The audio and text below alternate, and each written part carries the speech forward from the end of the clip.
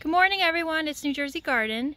Today I will be planting my cucumber, my alyssum, and my squash. I'm going to be planting the cucumber and the squash in little cups and then planting the alyssum directly in the ground. I'm going to be planting the Ukrainian slicing cucumber seeds and the swing cucumber seeds. I haven't tried these. The Ukrainian cucumbers did really well in my garden last year, and what I loved about them was the skin was extremely thin. So those of you who like to cut off the skin of the cucumbers, this didn't even need it. It was just so thin and delicious. So by the way, seed companies have been selling out of seeds, but I went on to I got these at Hudson Valley Seed Company, and I went on their website, and they do say that they're, they may be restocking. So it's, if those of you out there are still looking to buy seeds, I would just check with the seed companies. If they're saying they're sold out, just see if they're getting any more in stock. This is definitely worth buying, and it's sold out right now. And then for the squash, I'm growing some patty pan squash. These scallop sunburst squash, they're the yellow ones. I haven't grown these before. And then alyssum is a beneficial, it attracts beneficial insects like hoverflies to the garden, and hoverflies eat aphids. This is carpet of snow. It's a very billowy white alyssum. It's an annual that self-seeds, so if you plant it and you don't have too much mulch, you should get some the following year in your garden. And then there's a purple that hasn't done as great for me as the white, but it's called Royal Carpet. So I have a lot of seed packets of alyssum in here.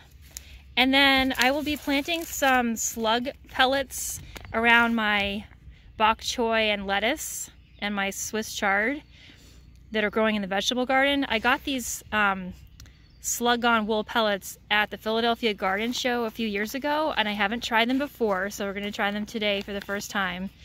And I believe you just plant them around the base of the plants and water it in, but I will read the instructions and let you know. I know for slugs you can use beer trays, like take aluminum trays and pour a little beer, and then it traps the slugs at night. And there's other methods for trapping slugs. If anybody out there wants to share tips on how to control slugs, please do share. I'm definitely getting nibbles on my vegetables. And I'm going to be planting some perennials in my garden today. I'm planting the black-eyed Susans in a front garden bed that I have, and I'll show you that now. Okay, so there's a couple lawnmowers going on right near me, so I'm just gonna try to shout. I'm gonna plant these black-eyed Susans now, and I'll show you what they look like. So I just planted about 18 black-eyed Susan plants in this garden bed. It was just easy to transplant these, and I transplant them when they're pretty small. I mean, they're only this big, but they've been in the seed trays since February 28th, and they weren't doing so great in the pots. They were kind of just sitting there, not really growing.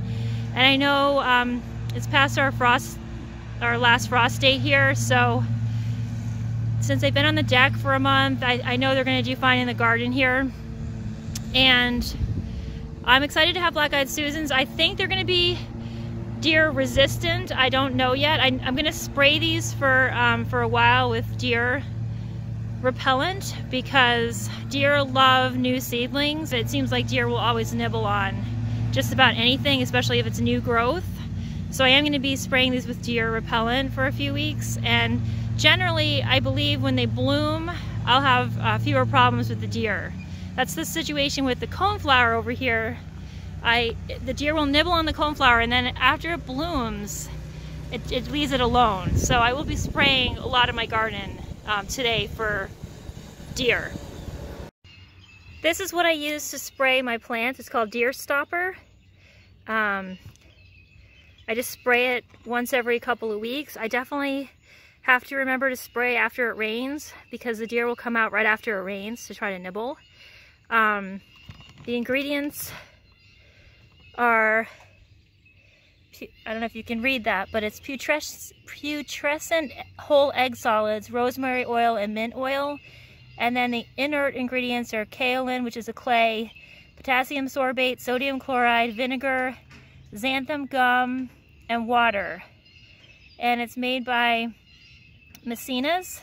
And one of my neighbors grew a lot of tulips recently, and he said he uses this product for his tulips. So that's saying something, because deer love tulips. So I'm gonna have to be buying more of this on Amazon this season. Today I will be putting some of this Slug Gone wool pellets in my garden to control slugs that have been nibbling on my plants, especially the bok choy. So I'll have to let you guys know how it worked out, but right now I'm going to be putting the pellets around each of my bok choy and around each of the lettuce seedlings, as well as the Swiss chard. So these are what these pellets look like up close, and I hope they do form a barrier against slugs. I am finding little tiny black, I don't know if they're leaf hoppers, but these little black bugs that are hopping from leaf to leaf, so they may be nibbling as well. But I'm going to water this in and hope this stops some of the slug damage. The bok choy have been growing, and so have the Swiss chard. And what I'm going to do is, for some of these bok choy seedlings that are 2 per cup, I'm going to be separating them into 1 each, and I'll plant these into the garden in about 3 weeks when they're ready to be transplanted.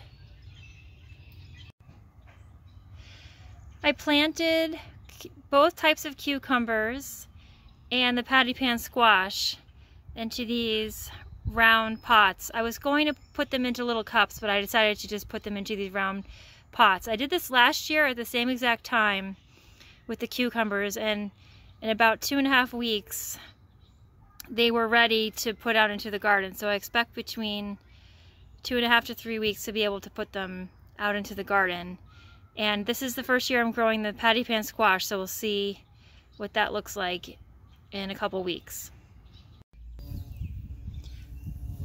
I'm going to end the video with this shot of one of our apple trees. We have 4 apple trees, and I'll show them next week when they're all in bloom.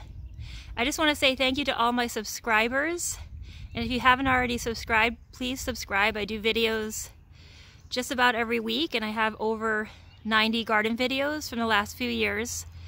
And I just want to say I hope everybody's staying healthy and safe, and thanks again for watching.